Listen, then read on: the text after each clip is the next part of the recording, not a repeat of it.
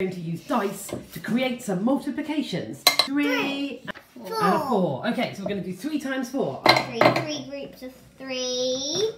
4 groups of 3. Done. Fantastic. 12. So like 6 times 2. Yeah. For example, you would have 6 in a row. So you've got 2 rows. 2 rows of 6.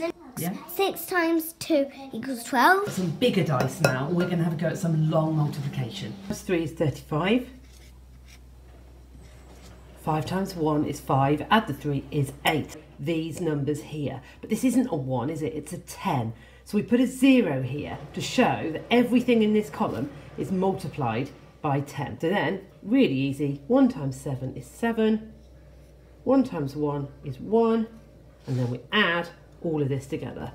5, 15, and 2. 255.